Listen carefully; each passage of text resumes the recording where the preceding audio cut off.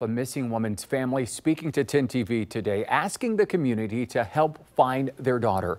We're learning new details tonight that Columbus police and Hilliard police are working together to search for Riley O'Connell. Her picture there on your screen. The 18-year-old disappeared from a Hilliard treatment facility Wednesday. Police say she could be in Franklinton. Now her mother, who is also the mayor of a city in Massachusetts, says Riley is without vital medication and is pleading for her to come home.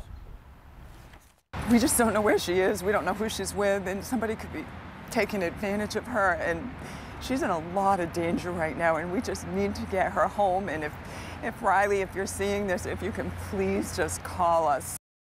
Riley was last seen wearing red shorts, a white tank top, and no shoes. Both police and Riley's mother say if you see her, call 911.